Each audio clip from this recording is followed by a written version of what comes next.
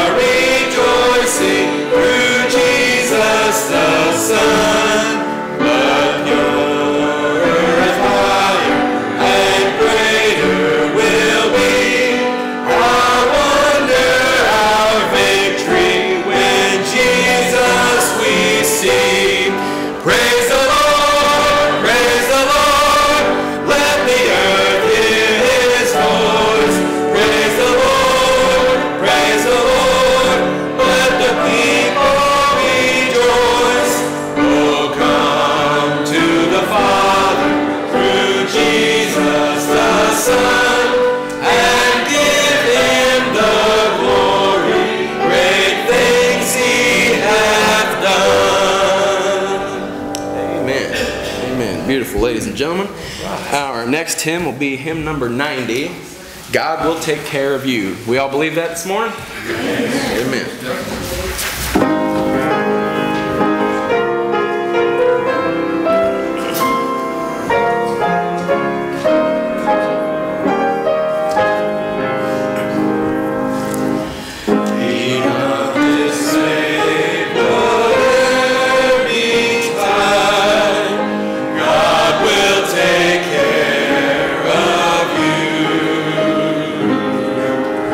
Beneath his wings.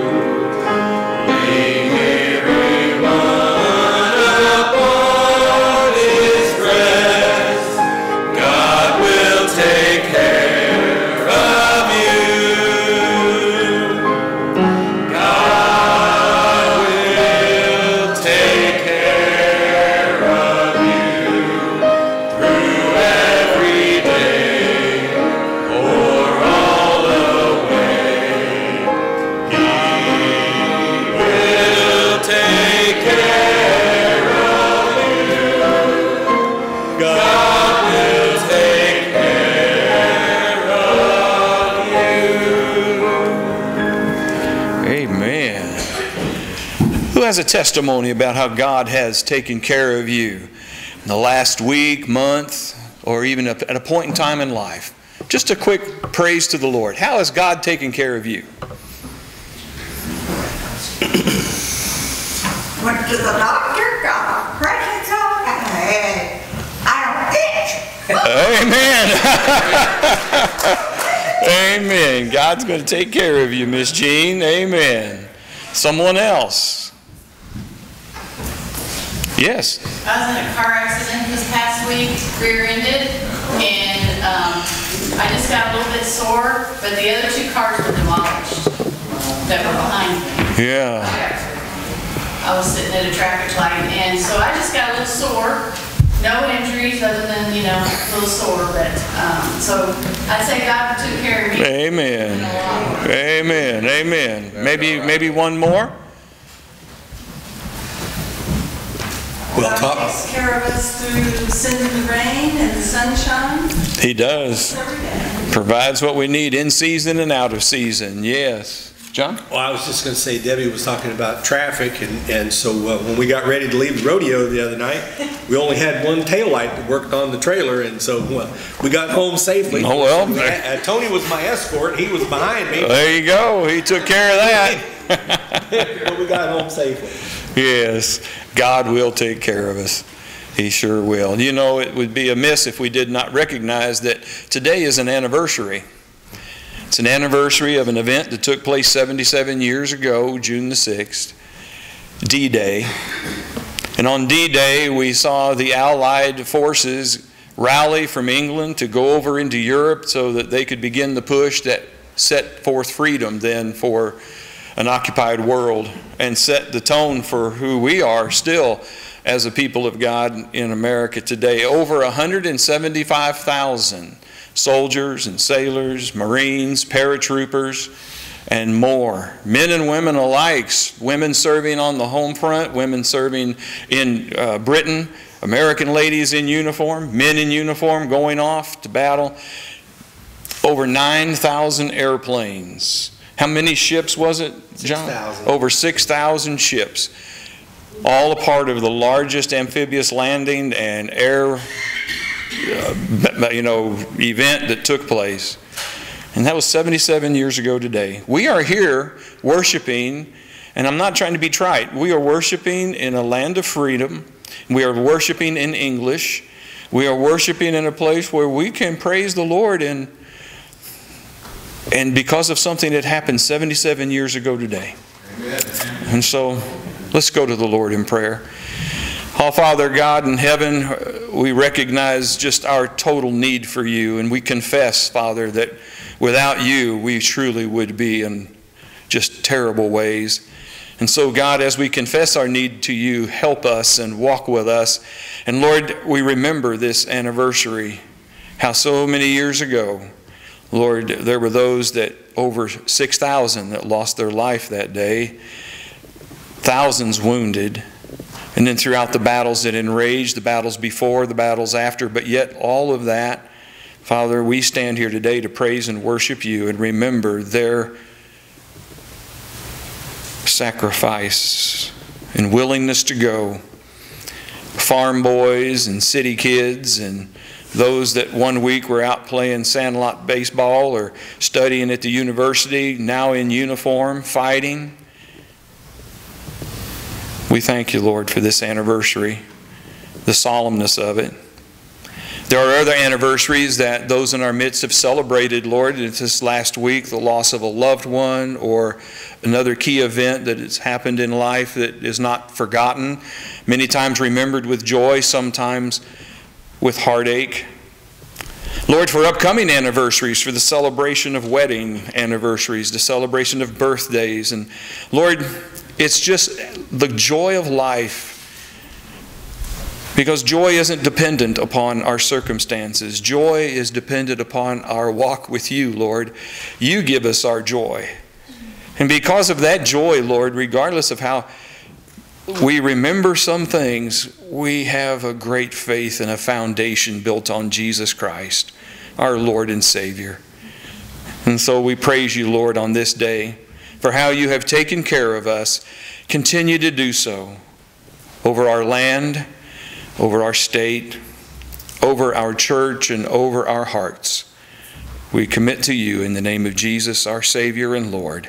Amen. Amen. Please be seated this morning.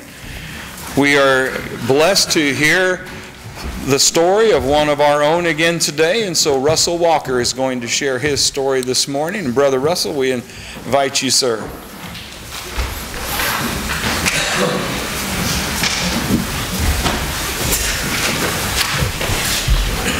There you go. God be with you. Thank you. I remember the war years. My older brother and I, we were, let's say, prior to our teen years, and our contribution was to salvage the scrap steel from dumps and things like that in the area. My father was a steel worker, and his contribution was to transport the steel by the high line to what's called an open hearth furnace. And I was born in the middle of the Great Depression, and it was the hottest year on record. I had an older brother, like I mentioned. He was a year and a half older than I, and I had two younger sisters prior to World War II. The older brother and I, we did a lot of things together, mostly good. I mentioned the scrap steel work. The proceeds from that paid for two new bicycles. They were called Elgins from Sears and Roebuck. And we lived in a suburban type area, worked in gardens. We raised vegetables. In our playtime, we dug caves in the backside of a bluff that faced the Missouri River. And it was easy digging because it was what's called a wind deposited soil called LOESS, LUS, or LURS, as one professor said. And in early March of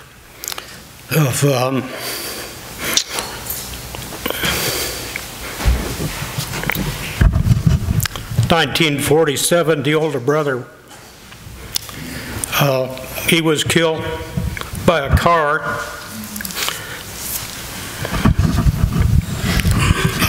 My family had not been church members, but subsequently my two sisters and I, we attended a nearby Baptist church in the area of northwest Independence, Missouri, and the Baptist church is still there. It's called Mount Washington Baptist.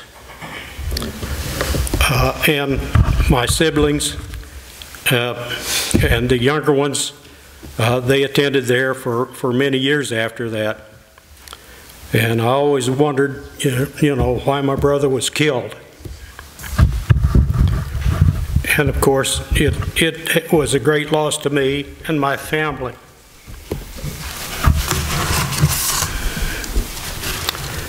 I always enjoyed gardening and farm life. I had relatives in west central Missouri, inside the Kansas line in Missouri, and also in northeast Missouri. And part of the time in the summers I would go and visit those folks and enjoy the farm life. The west central people, they were churchgoers, they were Christians, and I attended revivals with them when revivals were a big thing back in the day.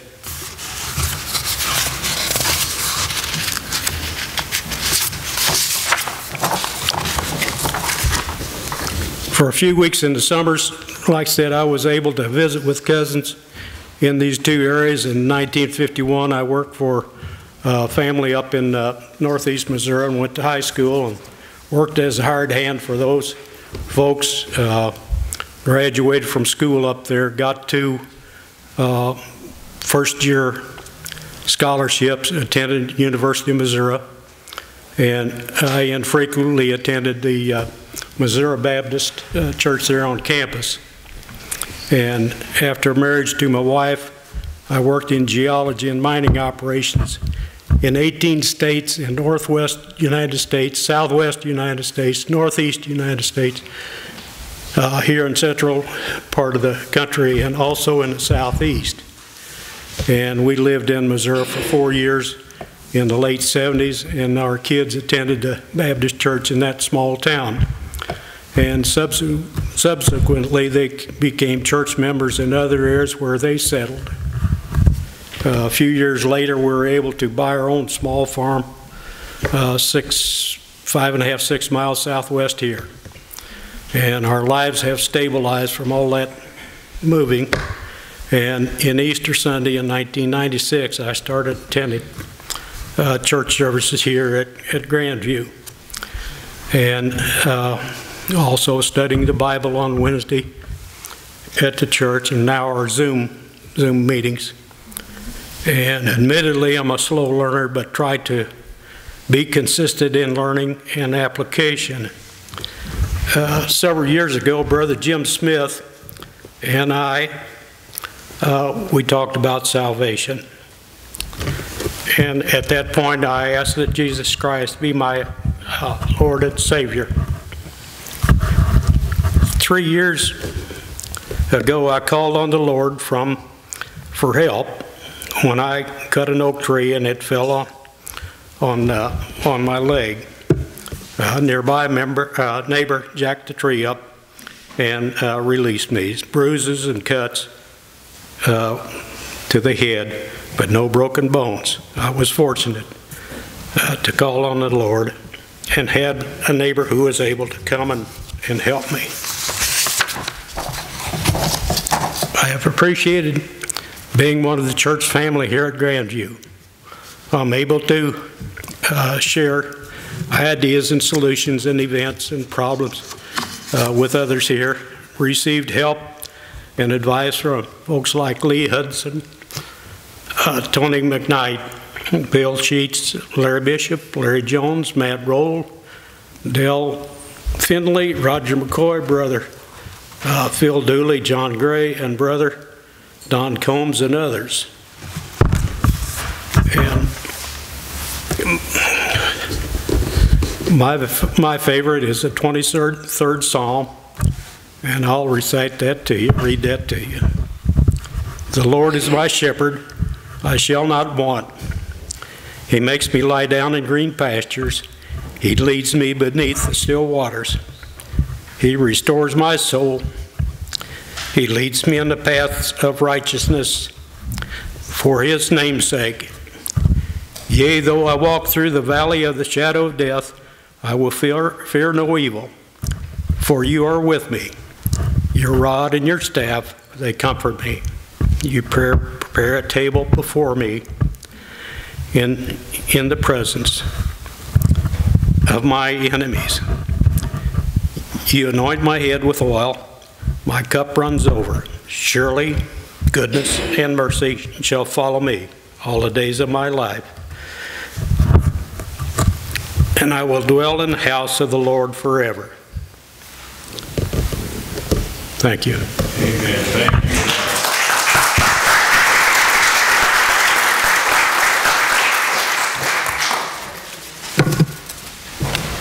Thank you. Thank you. Well, as has been promised for the last 2 Sundays, the nominating committee is in the process of giving opportunity for us and how and where we will be serving in our church life in the year ahead. And we had talked about how on today and next Sunday we're going to pass out the nominating forms, and these are an opportunity for you to print your name and begin marking down where you sense that the Lord is saying in the year ahead, I'd like to work here or serve in this way, or however that would be. And so we're going to take a couple of moments this morning ask you to go ahead and fill out your sheet this morning, and we're going to collect those here in a couple of minutes or so. If you are not ready to make any statements, then that's understandable. But we'll be doing this today and next Sunday so that we have a good representation of where you and where all of us are saying, Lord, here's what next year looks like for us. So Nancy, I didn't think about that, but could we have a little background music while they're filling those out? Sure. Yeah.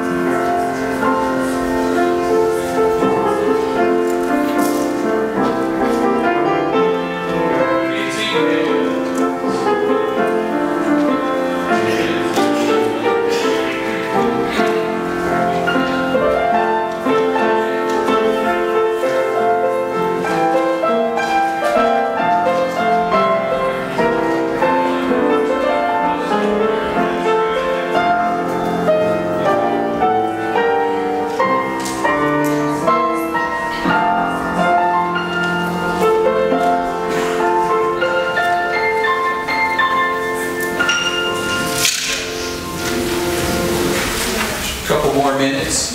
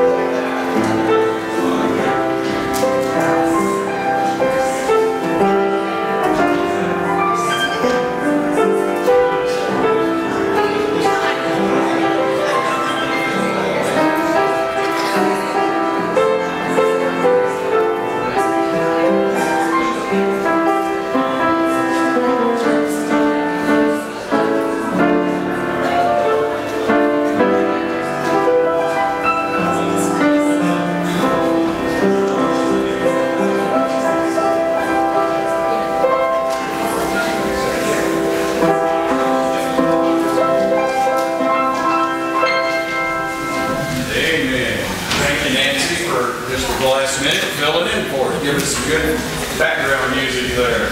Amen. Thank you. We'll do this again next Sunday. Just so the nominating committee has some good foundation to work from. We're looking forward to positions in the year ahead. Thank you. Worship leaders, let's go ahead and continue. Step ahead. Friends and family, I don't think this is a song to sit down for, so if you please stand up again. We're going to sing 104, Amazing Grace, How Sweet the Sound.